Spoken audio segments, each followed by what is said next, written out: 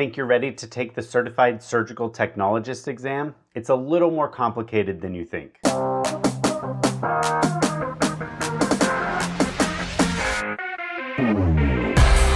Hey there, I'm Brandon, the Sterile Guy, and today I'm going to talk to you about the Certified Surgical Technologist certification exam. I'm going to talk about the score you need to pass, the content that is on the exam, and the reference materials you need to be studying for this exam. And lastly, I'm going to share the statistics of the passing rates for the prior years. So first off, in case you didn't know, you have to be a graduate of either an accredited surgical technology program or the military surgical technology program to actually sit for this certification exam. If neither of those apply to you, I'm sorry you cannot test yet. If you'd like me to create a video on the different surgical technology schoolings and kind of comparing them, I would love to do that. Just let me know you want it.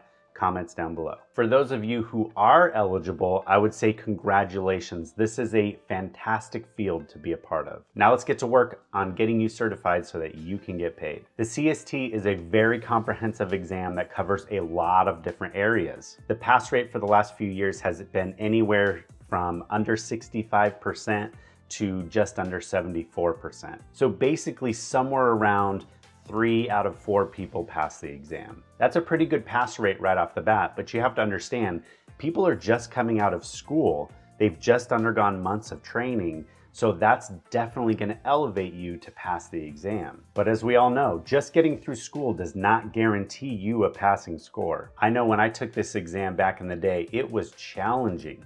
Very challenging, and this was only about 10 years ago. The CST exam uses reference materials that you need to be familiar with. Some of these were probably part of your textbook stuff while you were in school. Some of these include Alexander's Care of Patients in Surgery, Surgical Technology Principles of Practice, Surgical Technology for the Surgical Technologist, Principles of Anatomy and Physiology, Pharmacology for the Surgical Technologist, Tabor's Cyclopedia Medical Dictionary, and a few others that aren't quite as important. I have linked the content outline down below, which explains more about the materials I just listed. Okay, this exam is 175 questions long, and you will have 4 hours to complete it. Of the 175 questions, only 150 actually count toward your score.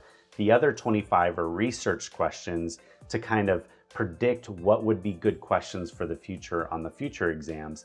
Unfortunately, you will not know which questions are research and which ones are counted. But of the 150 counted questions, you only need 102 to pass. So basically, you only need 68% to pass. Now, what is the breakdown of the content? I'm glad you asked. I've also linked this down below if you want to check it out. But the content outline actually breaks down the number of questions per category. The other awesome thing about the content outline is it actually breaks down even further. So not just the category, but what specifically under that category it's really looking for. The exam covers a lot of ground and it's really expensive to take. So passing on the first time needs to be your goal. And in order to do that, you need to be prepared. I created a video sharing tried and true practices to pass any exam. It's full of psychologically validated practices for studying that help you to retain memory. And I've also created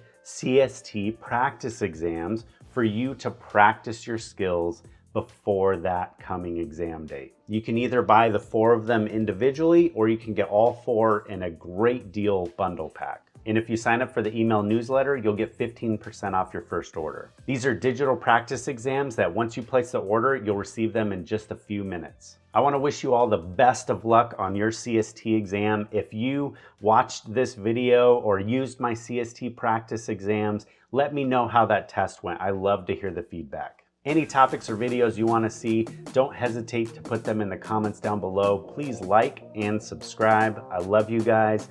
Have fun in your future careers, and I'll catch you in the next one.